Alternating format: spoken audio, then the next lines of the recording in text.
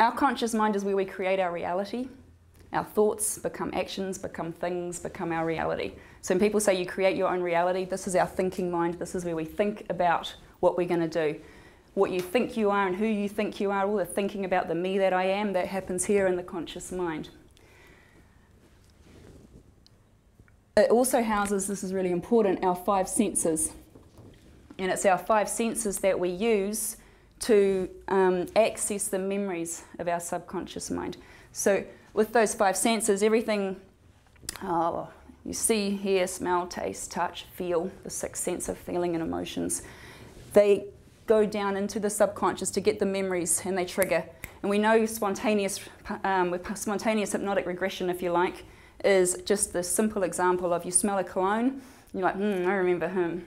Or suddenly you've got a new memory. Or you hear a certain song and suddenly your heart's broken again because it was just so heartbreaking at that experience or whatever it was. Or you can immediately be happy and excited and jumping for joy on the sound of a song.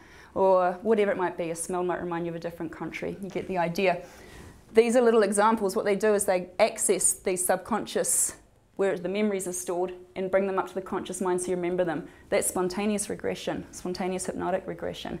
So hypnosis is a natural yet altered state of mind that people go into and out of at any point in time, hundreds of times a day, with or without someone like me. You guys do it anyway. If you can daydream, if you can drive a car, you can do hypnosis. People say you can and you can't, and I'm not suggestible or I'm not hypnotizable, you can't hypnotize me.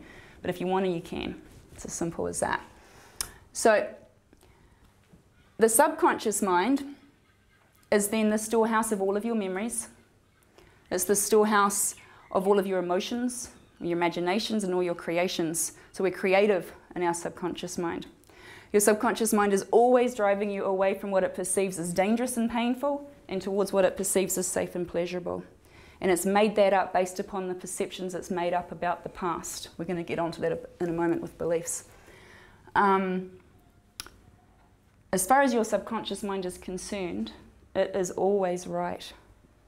So we've got to be really, really careful what we're proving ourselves right about. I don't want to prove to you guys that I don't know what I'm talking about. I don't want to prove that I'm not good enough, I'm too small, I'm too little, I'm insignificant, I'm not worthy, I'm unlovable. I don't want to prove to anyone any of those things. But we want to become aware of what it is that we believe down here, because the subconscious mind's always, always, always, always been recording. This means it's been recording and making up stuff and things about you and the world since the year dot. So that could mean it's recording whether you're awake or asleep, whether you're in a coma, under anaesthetic, which has really huge implications for the medical profession. It's recording whether you're alive or dead. It's recording whether you're in this body or a different body. It's recording whether you're in this life or a different life. If your belief system allows you to believe that that's happened or that's true or that's available to us. Yeah. So that means it's making up a bunch of positive and negative thoughts and feelings and ideas about you and the world and how you fit into it and what I think about how I fit into it and you think about me and what happened at that situation in this time. And these are all the little me stories about what's happened in my life and where I'm going and what I'm doing and what you think about me and da-da-da-da-da. So there's a lot of stuff in there. So the superconscious mind, hang on, let me go back to the conscious mind for a minute. I just want to give you guys an analogy of how we use the conscious mind. Just look at the conscious mind as if it is a garden. It's the garden of your mind. Because only you can think in your mind. I can't make you think anyway. Just can't say, you've got to think like this. Because you're only going to think like this if it's coming because you're conditioning your mind and making your mind receive that way of thinking. So if you imagine it like it's a garden and you only plant positive seed thoughts in the garden of your mind. You only plant positive thoughts. And then what kind of seeds are you planting in the garden of your mind? Are they the ones that are slightly tough and sturdy?